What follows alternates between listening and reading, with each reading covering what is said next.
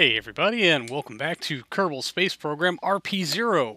We are starting off with our Twitch live stream from last week, which was kind of a bust, to be real honest. I thought I could get a bunch of stuff done before the live stream started, and it turned out to not come together, so I spent most of the live stream playing with batteries and Aero breaking.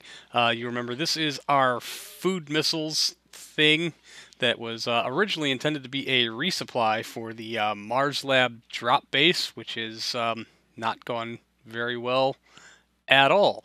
So its new repurposed engine is to, or mission, I should say, is not to deliver food, water, and oxygen to the crew on the surface, but hopefully deliver one of these many Asterisk 2 engines that we have sitting here.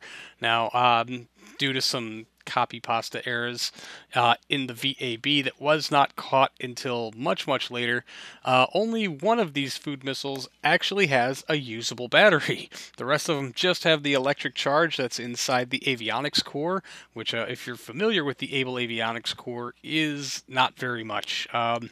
A couple of minutes runtime at best. On top of all of that, all of these cores and their complete lack of a battery have created kind of a drain problem on the batteries themselves. Unless these solar panels are angled exactly right, the batteries just won't charge. The good news is that many of these pods have actually no fuel in them because, again, the copy-paste error in the VAB did not copy over fuel, just like it did not copy over the electric charge. I made an edit after launch to remove about 8 or so of the resupply pods because none of them had fuel in it, and while trying to keep tonnage as close as possible, fueled up many of them, but not all. So our very first move here was actually to decouple from the docking ports some of these these Able avionics cores, and just get rid of them so that we can mitigate our battery draw for the rest of the spacecraft.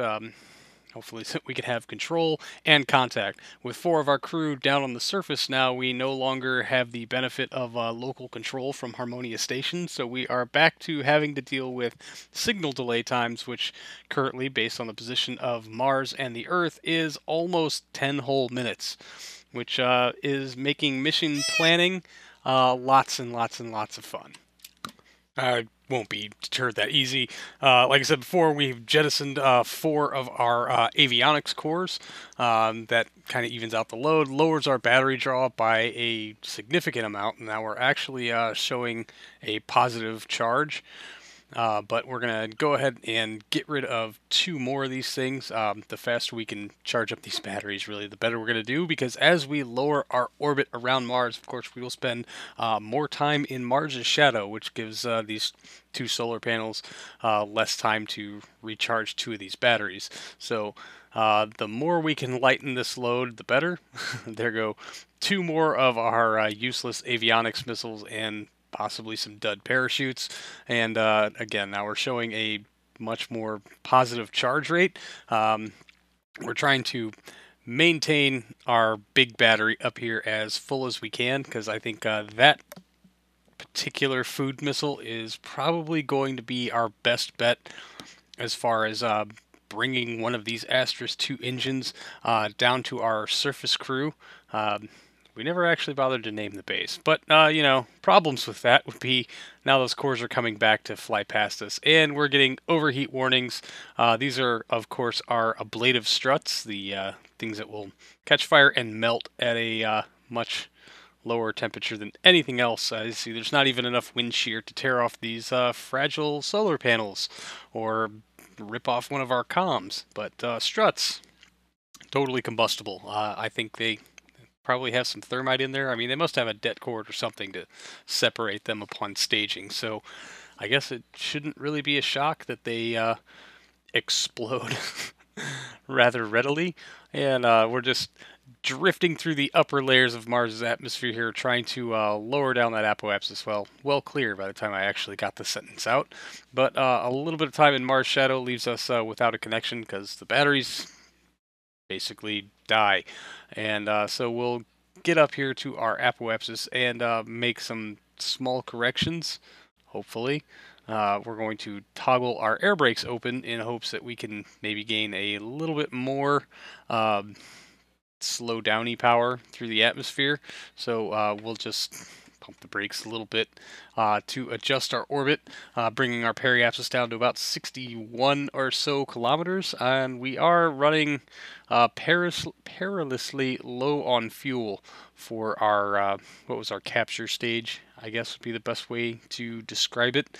Although, depending on how much of a beating this engine has taken, we may decide to kind of repurpose things a little bit. But now on our second pass, dropping our apoapsis to well below 10 million meters, a little bit of spinning for no apparent reason whatsoever, but our batteries are topped off and charged. That's a pretty good sign, I should think anyway. But we cleared that pass, and we're just taking a quick check on how quickly those batteries drop. Alarmingly quick. That not having the individual long-term batteries on each of these cores is kind of a problem. At our apoapsis, we'll make a small correction to raise our periapsis from 60 kilometers up to 64 kilometers, just to make sure that we don't dive too deeply into the atmosphere and accidentally deorbit this thing in a rather unfortunate position. That would go changing the landscape up quite a bit. But about twice a day, we should get a nice pass over our Mars surface base, which gives us basically 2 opportunities a day to perform a bombing run. If the positioning of the spacecraft in its orbit works out, not that it will, but I like to look at the hopeful side of things. And again, making our nice low pass, which are passing through our periapsis, or at least we did when I started the sentence, and we actually have connection around the planet. That's pretty cool. We could have comms direct with Earth. I think we have the angle for that, not that it matters. But that does go a bit into explaining why our signal delay is 500 some odd seconds. Yeah, jaunting around again to our apoapsis, we'll make another small thruster maneuver to raise our periapsis back up to 65 kilometers. Not that we're seeing a linear change in our orbital track or anything, but consistency does help predict these things a little bit better. We can watch the numbers and watch the change each time and kind of develop how much of an exponential curve we are riding on instead of just kind of winging it, which is honestly what I normally do. So this time I did not forget to set the maneuver node at our periapsis so that we can judge about how much delta V we lost or will lose due to Aero forces this run versus previous runs where we were seeing, like 120 and then 150, and so I think maybe this was the one where we saw 150-ish, could be, and then we'll take a measurement of what it would take to get us into a an acceptable orbit. These drop pods were tested from a 200 by 200 kilometer orbit with, I don't know, about a 50% success rate, give or take. I did actually test some of them on a live stream a very, very long time ago, but yeah, I don't remember if that was one that worked or if those were all failures. I'm pretty sure I got one to land, at least one. I wouldn't have pressed forward with this if I didn't land at least one of these dumb things at some point, somehow. So we will press through with yet another aero braking pass, taking us down to about a 64 kilometer periapsis while we just kind of shift and jiggle in the wind. That is taking our apoapsis down a lot faster than our last pass. Obviously, the gains from this are exponential, so it's just a matter of figuring out what is too low. But we're already down below the 2 million meter mark and on our way back up, already up to about 90 kilometers or so, and showing good charge on our batteries. Thankfully, that's at least something positive coming from this. So as we exit the atmosphere, we will come up to our apoapsis and then get ourselves angled in and use our RCS thrusters to bring our periapsis up to a safe parking orbit.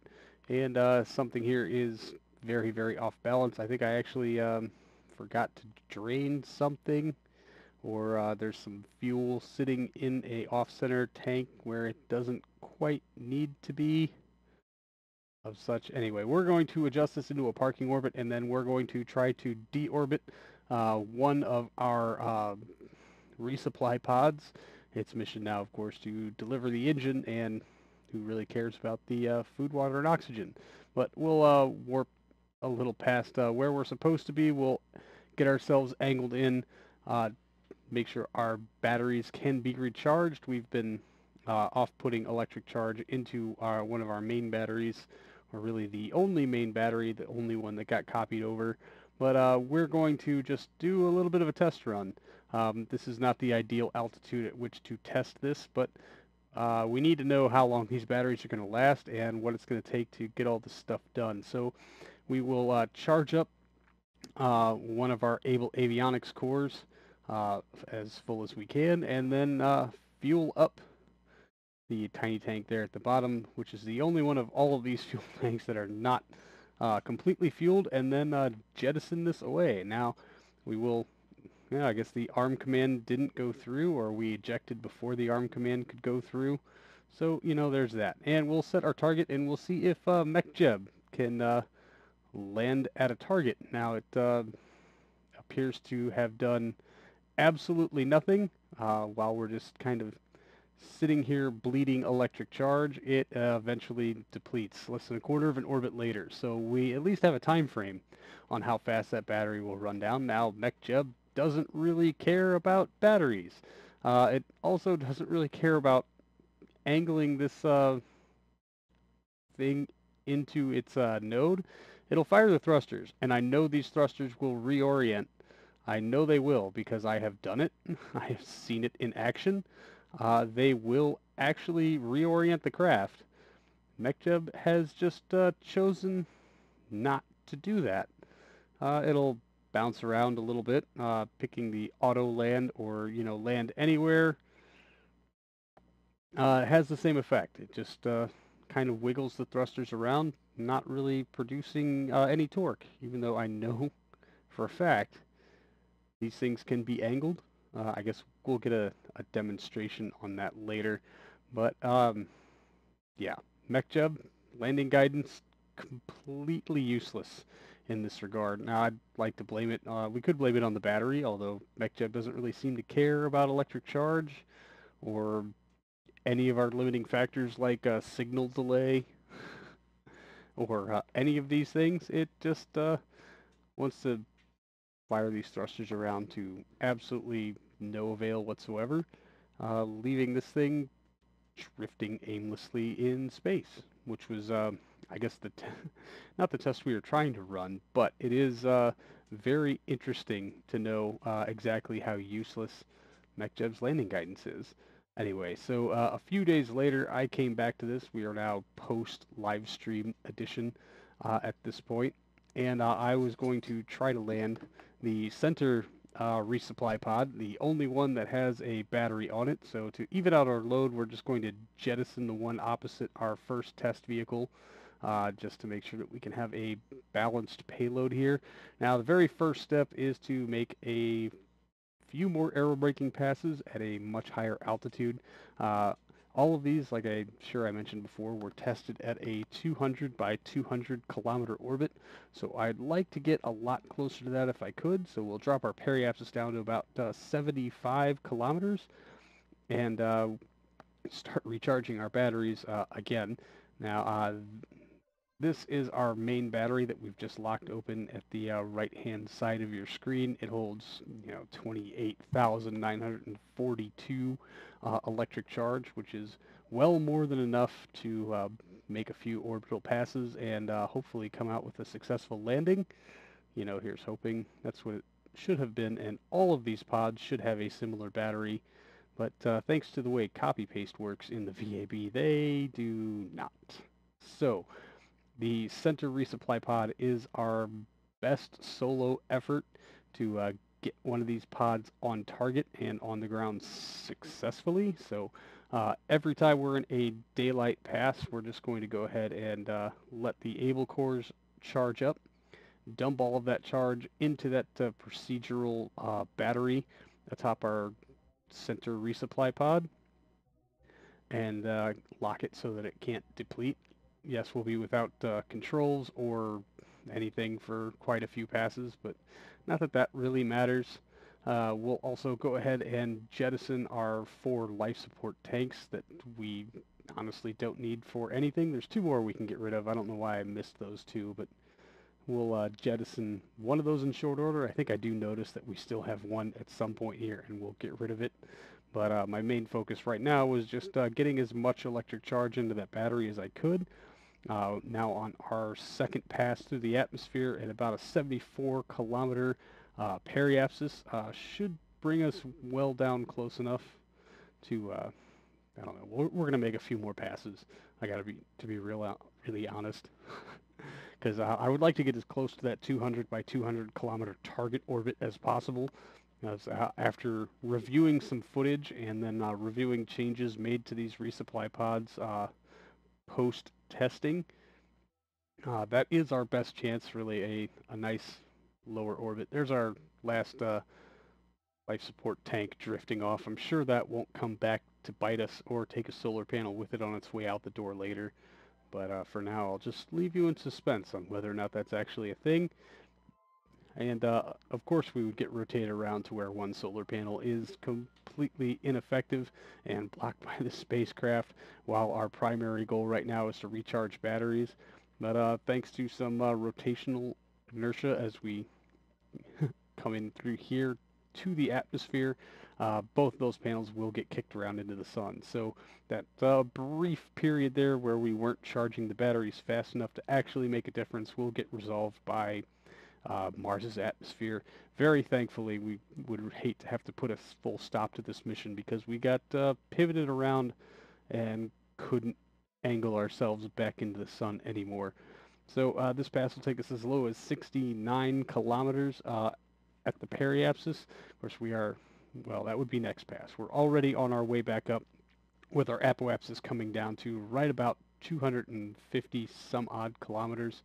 I'm narrating this a little too soon because it's already dropped to 240, which is absolutely perfect as far as jettisoning these things, hopefully to their prospective landing site. So on our next pass on the way up, we'll get to our apoapsis and realize that we don't have any electric charge nor a connection, so we cannot make a correction here because it is not in daylight, and we cannot unlock a battery without a signal or battery, which I absolutely knew about because we had a crew get stranded in low Earth orbit that way, and we had to emergency ship them a battery so that they could unlock their battery and complete their mission.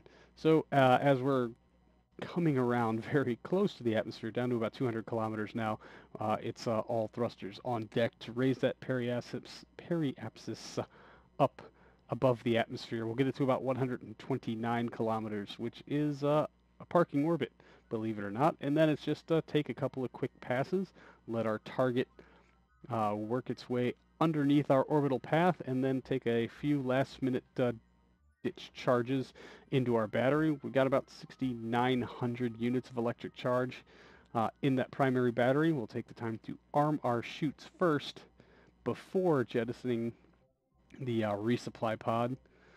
I guess we're calling them a food missile now isn't ideal because, well, we're going to dump all the food out of it. And there's stage separation, and look at how easily this thing can angle itself around to face into a node. Take notes, Mech Jeb. So we're going to try to set this approach up much like our original approach for the landing of the Mars base itself was. It's about a 52.8 meter per second thruster burn to put us on course. We'll make some adjustments here to bring us more in line with the station itself and jettison all the food and water. We'll leave a little oxygen in there, but that disparity in weight absolutely throws off my calculations for what a successful run on one of these things will be. Anyway, here is our deorbit burn and plane change to swing us over the target. It looks good enough to be within a few kilometers, but I will turn you over to Old Me for live coverage. All right, our course is dialed in. We are about to hit Atmo, so oh god, I hope this works. Our first attempt at a very targeted landing here on Mars with a very empty food missile. Of course, it's cargo now, the engine, and not the life support supplies. So away we go. Oh, please, please, please work somewhat well. All right, drogues are out. They are arresting a lot of our speed. Where are we exactly? Let's hit backspace and toggle over our target. We're way the hell over here. Are you seriously? We hit Atmo. Oh yeah, we're coming in at a much lower arc. Yeah, watch that periapsis drop. We're gonna end up over here, a quarter of a lap around the planet, and our target is south of us. At best, we're looking at a couple hundred kilometers downrange. At best. I don't think we're going to get at best. And I think we're also going to let those chutes just run their course instead of... Normally we would fire our engines right about now to do something about it. But we're also coming in a lot lighter than normal. And with air brakes, and how much battery we have left? 7,000 at a .15 drain. So we should have enough battery to hit dirt. It's just... where is this dirt going to be? All right, well, let's ride it on through and see what happens. SAS is still on, but the thrusters don't really seem to care about where they're pointing. Let's see if we can't just angle straight down the vector here. Okay, periapsis is decreasing, but not as rapidly as I thought. Maybe we'll actually get some cross range out of this, although... yeah, like literally a third of Mars. I don't think that's going to happen. We'd need wings for this. Let's just let it ride and hope that maybe we can get some cross range. Oh, there's full deploy. That's going to put a damper on things. 118, really? Who the hell set that up?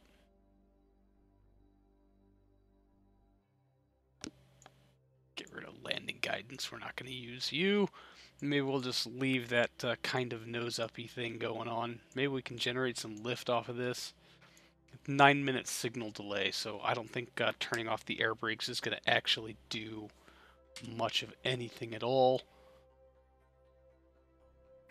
If we could deflect south, so maybe we should move our nose north. Honestly, I'm just not going to do anything right now. I don't think body lift is really going to be a thing, not with all these parachutes. We're just going to use that engine to not smash into the pavement. Mars, you're so bright. Why did you get so bright? Why are the thrusters firing? Let's kill the tanks. That one empty? Why is that one not empty? Let's empty it. In. There we go. Yeah, we'll just let it relax. Do your thing. Everything will be cool. Everything will be cool. There's our deorbit camera change. Yeah, under zero thrust we'd hit here, and that's going to keep fading back to about here before we even turn on the engine.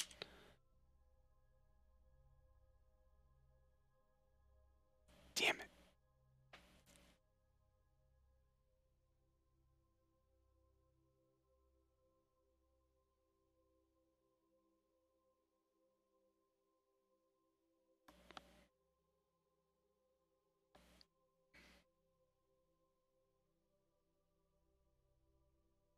Mm-hmm.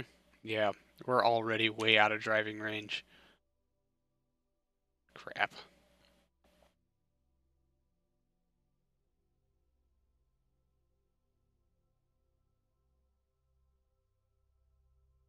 Well, at least we can do is prove that this might work.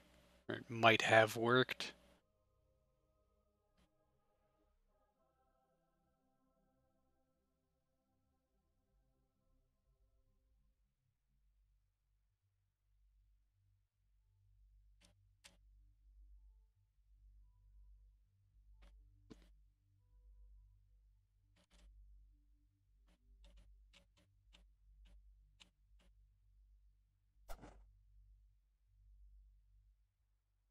Alright, the balloons have snapped. No big deal. I mean, really,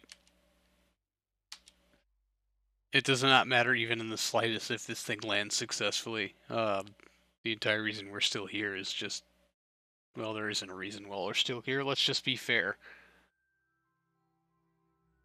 We're just going to try to set this thing down. So actual altitude 60 kilometers, current speed 2.93 kilometers per second, and accelerating, however, very slowly. I have no idea when our next deployment is. I'm pretty sure it's not until much, much lower in the atmosphere. Let's see. We got 2.18 at 1.65, 4 minutes runtime. So at about, I'm assuming it's going to be about 30 kilometers or so. At our current rate of descent of 178 meters per second and accelerating. I should probably fire the engines in less than a minute. So let's time warp way past that point. And yeah, we're going to light them up at about 45. Because that's what my post-it note says. That is nearly a year old at this point. Ullage, ignition. There's a solid light. Can't tell our computer core to hold literally anything. That's fine.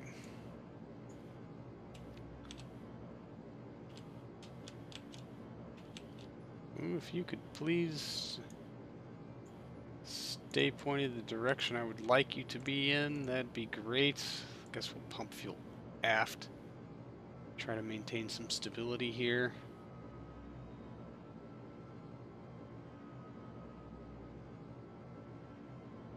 That tank is supposed to be locked for the first segment of descent. Current altitude 33 kilometers. I wonder when our next deployment is. We're still going real fast, though. Let's just keep that running. Oh, you're not gonna maintain the fuel flow? That's fine. Okay, then.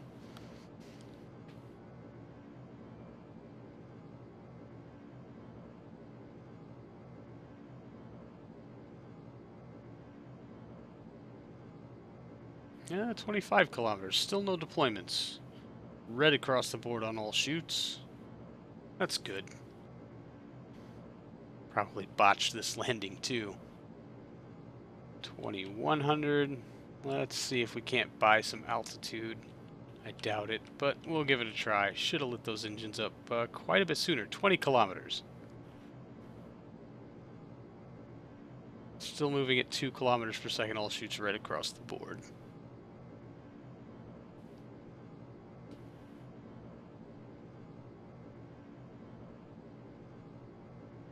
Yeah, should have lit those up quite a bit sooner.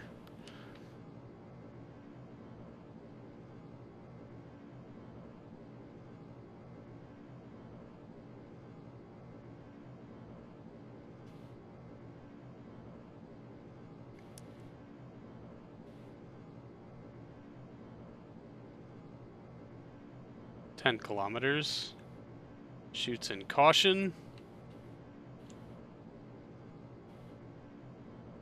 7 kilometers. 1,300 meters per second. When are these chutes gonna fire? 5. Oh, come on. 1,200 meters per second. Fire. Where are the chutes? 3 kilometers. Really? 2. 1 kilometer. Shoots. Oh, that is a terrible design decision. Oh well. Where did we wreck? Over here somewhere, I'm assuming. Way out of range for our vessel. Well, this does not bode well for literally anyone. The chutes are configured like crap. The batteries won't last through the night. I don't know if we're going to be able to get our Mars crew an engine or not. Vessel is destroyed. Cannot autosave. Awesome. All right, well, that's going to do it for this one, everyone. Thank you so much for hanging out. I really do appreciate it. And I will see all of you in the next one. So until then, see you later.